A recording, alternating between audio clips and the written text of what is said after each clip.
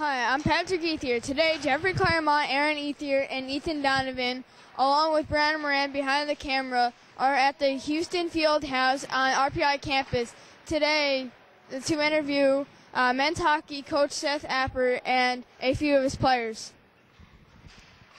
The Engineers just finished regular season play, securing the number 2 seed in the ECAC playoffs, and are now preparing for the postseason.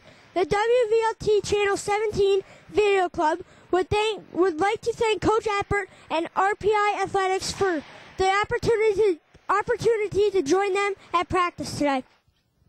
Coach Appert, I'm Patrick Ethier, and this is Jeffrey Claremont. Thank you for joining us on WVLT Channel 17 today. RPI has won 10 of its past 11 games after being in last place in January.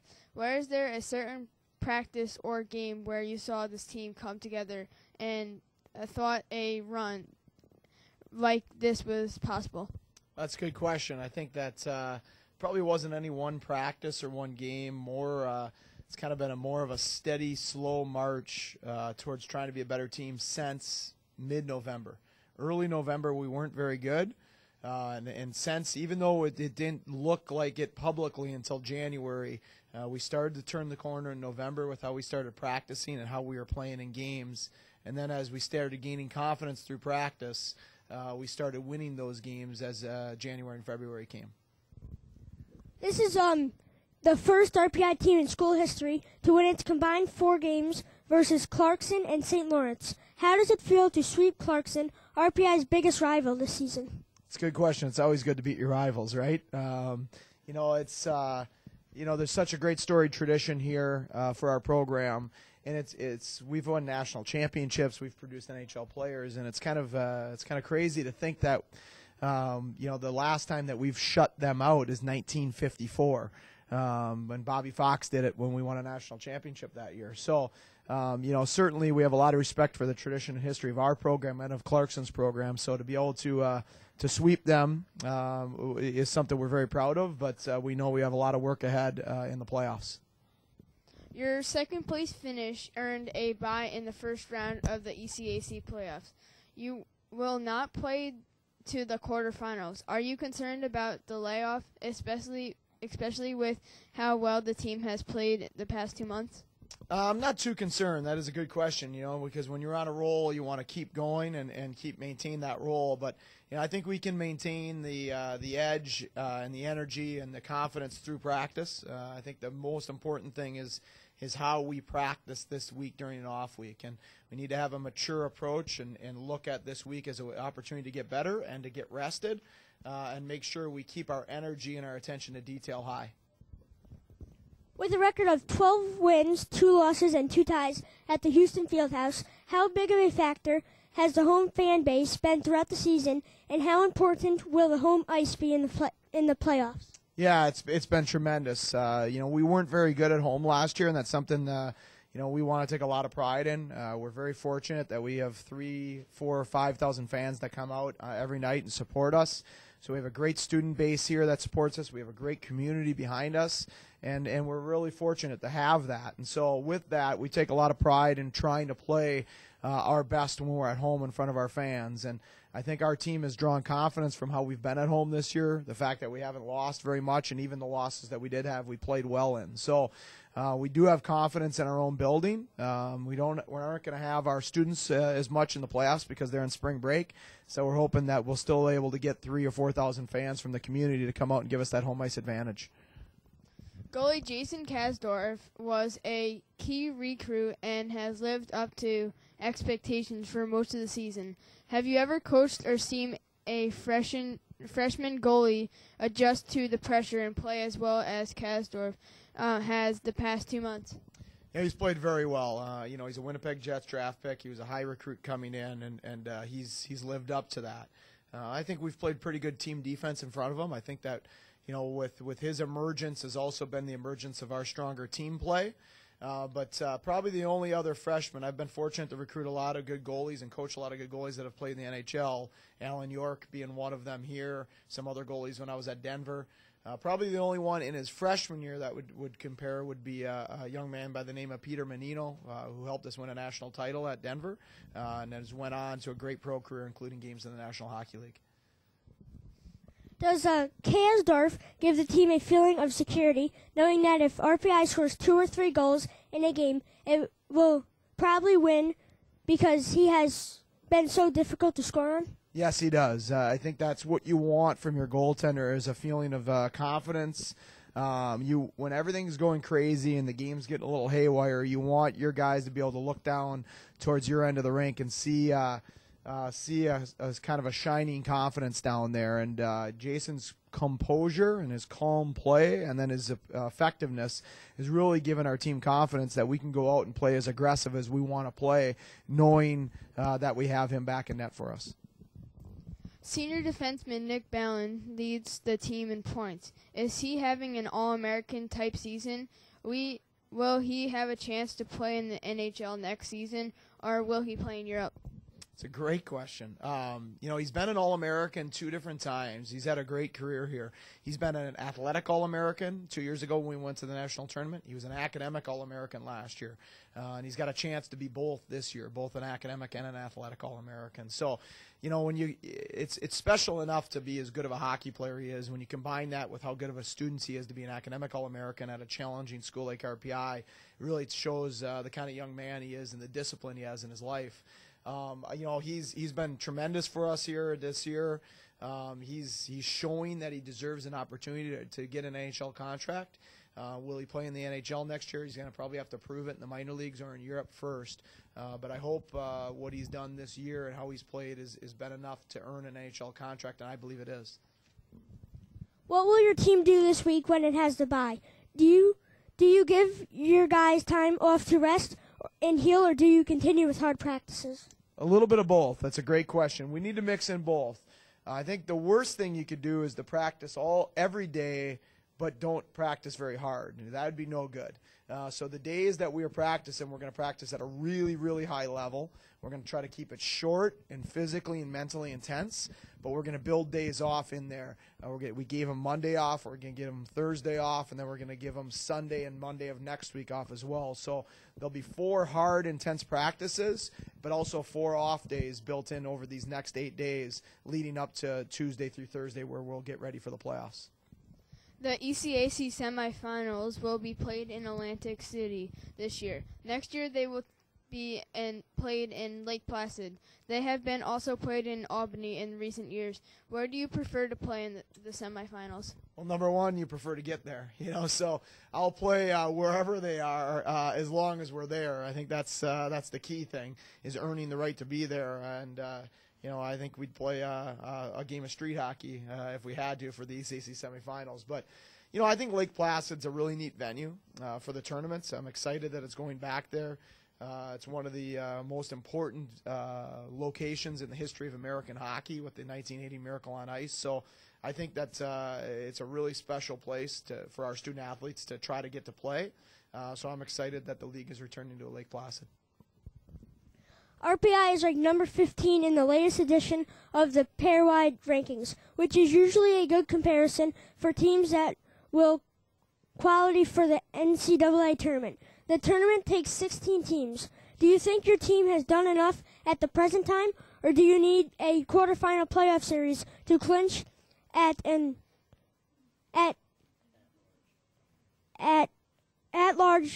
berth to the NCAA tournament? That's a great question. We have to do more. We haven't done enough yet. We've had a good run, and it's something to be proud of, but we have a lot of work ahead of us, and we have a lot of games we got to keep winning. So this, more importantly, we're not concerned about the NCAA tournament right now. We're kind of focused in on that first game a week from Friday, the first period of the first game, and trying to start that series off on the right note, because a playoff series, the best 2 out of 3 in our league, is just so challenging. But so our focus is on that series right now, but we have more work to do if we want to qualify for the NCAAs. 2 years ago, RPI went to the NCAA tournament. This team has a chance to return in a couple of weeks. In what ways is this team different or better than the team of 2 years ago? This team's different. I have a lot of appreciation for that team. We lost 2 players right before that season to the NHL, and that team still went to the tournament without them. So I'm very proud of what that team accomplished. But this team's deeper. We win this year because of the depth of our lineup. We can score anywhere through our 4 lines. All 6 defensemen play a lot of minutes for us. We've had injuries. Other guys have stepped in. So we've had contributions from everybody on our team this year, and we really win as a team. That year, we were really heavily reliant on Alan York and Chase Palachuk to score all the big goals for us. And so this is a deeper team than that team was. Did you think this was an NCAA tournament team at the beginning of the season, or did you make believers out of you in recent weeks? I think we felt that we had a good team, but at the same time, we knew we had a lot of work to do. We have a lot of freshmen and sophomores on our team. And not as many juniors and seniors. So we needed to grow up. We needed to mature, and our work ethic and our commitment needed to grow throughout the season. So I liked what we had, but at the same point in time, I knew we had a lot of work to do, and I think it's been more of a believing as the season's gone along. What advice do you have for young student athletes with aspirations of playing sports in college? The best advice would be follow your passion, find something that you absolutely love to do, and then follow it with everything you have. But also combine that with a great work ethic, and combine that with a lot of unselfishness, and combine that especially with really good academics.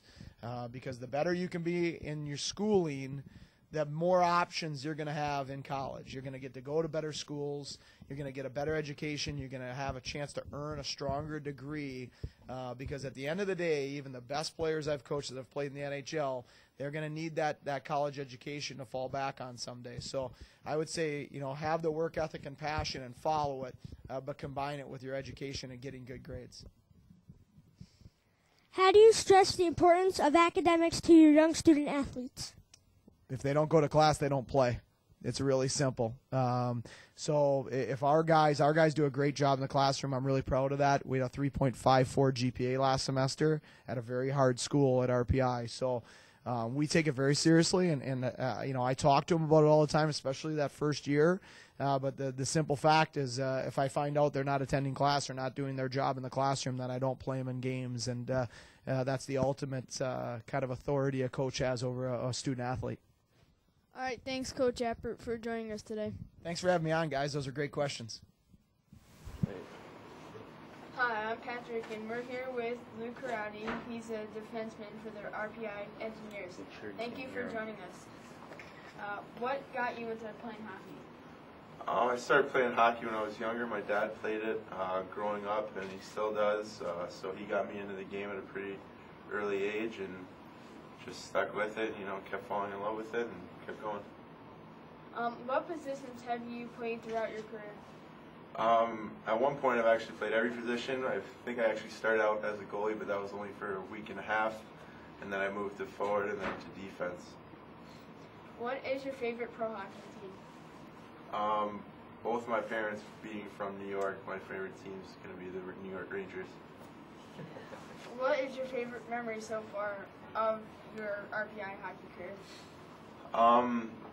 There's been a couple. I know last year, I remember we ended the season on a good note. We beat Colgate and Cornell on Cornell Senior Night, and then this year, I think when we went on a bit of a run, from late January to throughout February. I don't know. There's been a bunch. What are your favorite and least favorite arenas to play in? Oh, I definitely say that the Houston Fieldhouse would be my favorite place to play. Fans are real loud, and they get into the game, and they make it a lot of fun. And least favorite, I guess, probably would be Brown. I guess they don't get too many fans. So. What are your expectations for the ECAC playoffs? To win it all, win the championship, come home with the cup. What is a typical day like for you? How much time do you spend on schoolwork after practice? Typical day for me would be waking up.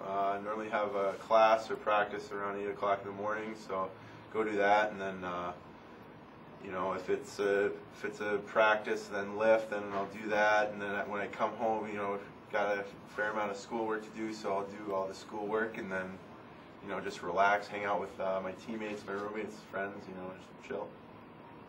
What is your major and favorite subject? I major in business management, and I'd have to say my favorite subject right now would be finance. What are your plans after college? To take hockey as far as I can go. I'd like to, play for as long as I can, and then after that, hopefully get a good job in the real world and, make some money and raise a family. What advice do you have for young students, athletes hoping to play a sport in college? I'd say to young kids wanting to play a sport in college that, don't worry, don't get discouraged if things don't go your way all the time, and stick to it, work hard, and also have fun too, because that's what I still do. All right, thank you very much for joining us today. Thank you very much. We are here with CJ Lee, position for the RPI engineers. Thank you for joining us. What got you into playing hockey? I just went to the rink one day and I saw a game, and I just told my dad, looks pretty fun, I would like to try it out, and next day got all the new equipment and everything and got on the ice, and somehow I was pretty decent at it, so I kept with it, and that's pretty much how it started. So I just thought it would look fun, and said if it looked fun, it had to be pretty fun to play too. So. What position have you played throughout your career? I mostly played forward, anywhere, center, right wing, left wing, but I'd play anywhere just to be on the ice, so I'd even play goalie. What is your favorite pro hockey team? I'm from Staten Island, New York, so I'm a big New York Rangers fan. Haven't been to many games in the recent past, but I always watch them on TV, and I love their captain, Ryan Callahan. He's my favorite player, so yeah. What is your favorite memory so far of your RPI hockey career? I would definitely say 2 years ago making the national tournament. That was pretty cool, and there's obviously a few games that always come to mind, and one of those always being is the Big Red Freakout games. So those are always fun to play in because there's a lot of fans. So I really like those games. What are your favorite and least favorite arenas to play in? Well, my favorite arena is obviously Houston Fieldhouse. If I had to pick an away arena that I like to play in, I'd probably say Yale or Cornell. My least favorite rink would probably be to play in our league is Brown or Colgate. They don't really get too many fans, but that's probably the biggest reason why. What are your expectations for the ECAC playoffs? My expectations that we'll win it. I mean, that's what I want to do, and I think that's what our whole team believes that we can do. So that's my expectation, and we're going to keep working to try and meet that. What is a typical day like for you? How much time do you get to spend on schoolwork after practice? Well, I'm an engineering student, so I spend quite a bit of time on my homework. So it's tough and challenging, but you always find time. You have to be good at managing your time, and I think I always find time to handle that, and also have some social time with my teammates and other kids at school. So yeah, I find the time to do my work. I have to. What is your major and favorite subject? My major is mechanical engineering, and obviously with that being that, my favorite subject is probably math, calculus, and stuff like that. What are your plans after college? My plans for after college, obviously I want to play for as long as I can, see where hockey can take me. It's taken me to some pretty cool places already, so hopefully it continues to do that, but if not, I'll look for a job in what I have my degree in. So.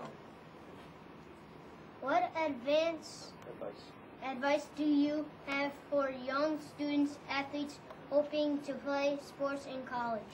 My advice to young athletes that are looking to play college sports is just to have fun with it. It's a big commitment, and some days you might not think you love it anymore, but you always have to remember why you started, and just always have fun with it, and just keep working hard. That's it. Thanks for joining us.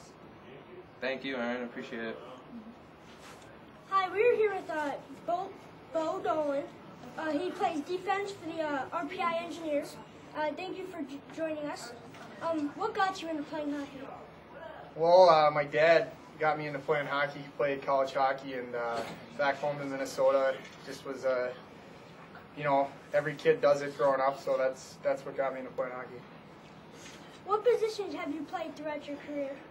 Every position but goalie. I never really liked sitting in the net playing goalie. What is your favorite pro hockey team? I'd have to say my favorite pro hockey team would be the Minnesota Wild, just because they're back home. It's a hometown team, and What is your favorite memory so far of your RPI hockey career? Favorite memory of my RPI hockey career would probably be just playing my first game, knowing I made it, and playing for a great school and a great program. Thank you for your time. And You got some more questions? more questions? Oh, okay. Let's see. What are your favorite and least favorite arenas to play in? Ooh, favorite would have to be this rink right here, the Houston Fieldhouse, playing at home. It's the best atmosphere. And the least would probably be Brown, because there's no fans at Brown. It's not fun to play. What are your expectations for the ECAC playoffs? Well, our expectations are to win. That's really kind of been our goal since day one. Win the ECAC and then keep on going from there. What is a typical day like for you? How much time do you get to spend on schoolwork after practice? Well, a typical day is we usually have practice for at least 2 hours every day, maybe more, and then right after that you go and hit the books and do all your schoolwork. It's important to get your schoolwork done, because if you don't, then you can't play. What is your major and favorite subject? I'm a business major. Favorite subject? God. Well, when I was your guys' age, it was gym. But I agree. yeah, now I'm gonna have to say probably external environment of business. It's a good class. What are your plans for after college? Hopefully play hockey as long as I can. And then probably move back home and find a job. What advice do you have for young student athletes hoping to play sports in college? Just work hard. Work really hard. It doesn't come without hard work. You got to work hard in school, and then in the sport you play as well. It doesn't matter, even if it's not a sport. If you're into theater, if you're into writing, anything. You just got to work hard at it. Thank you for joining us, and good luck with your hockey career. Hey, thank you. Thanks, Bo. Yeah. Hey, thanks, guys. Coach Appert, thank you very much for the opportunity to interview you and your players today. Good luck in the postseason. We would also like to thank Kevin Moran from the Tri-Record for both arranging and helping us prepare for this interview. Our viewers can stay tuned to view the upcoming playoff schedule, and we hope you will please come out to the Houston Fieldhouse at the RPI campus to show your support for the Engineers.